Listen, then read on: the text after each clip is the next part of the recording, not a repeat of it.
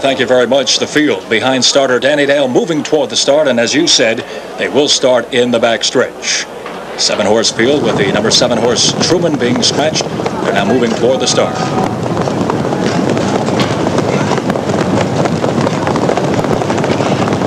They're nearing the start. Go, that's quick. Nero wheeling out for the lead. JC Leader on the outside, away second.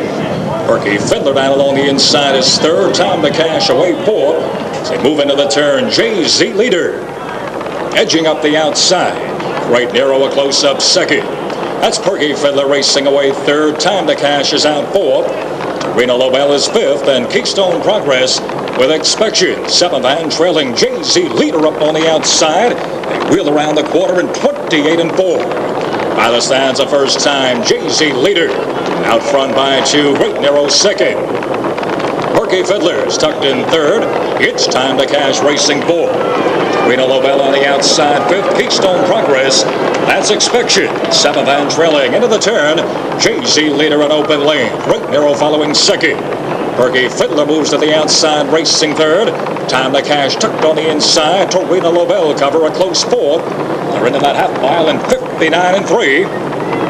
Into the back stretch, JZ Leader. Perky Fiddler parked out second. Great Nero on the inside is third. Torino Lobel alongside a close fourth. Time to Cash on the inside. Keystone Progress sixth. Inspection remains seventh and trailing down the back stretch. JZ Leader on the inside. Perky Fiddler, they're just a nose apart. Torino Lobel outside is third.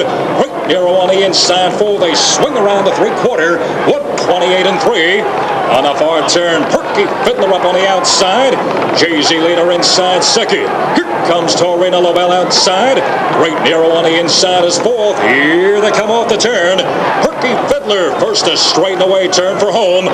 Torino Lobel outside is on the move. Inside JZ Leader. Down along the rail, Perky Fiddler. Here comes Torino Lobel, and on the outside, Keystone Progress with a big move, with Perky Fiddler hanging on. That looked like Perky Fiddler in front, Sharon, with Torino Lobel second, followed by Keystone Progress. Now back to Sharon Smith. And thank you, Joe. And the horse did hold on. Appeared he won by a short neck or a head. Yes, Perky Fiddler was first over in the race. I think Rick Farrington wanted to make an earlier move.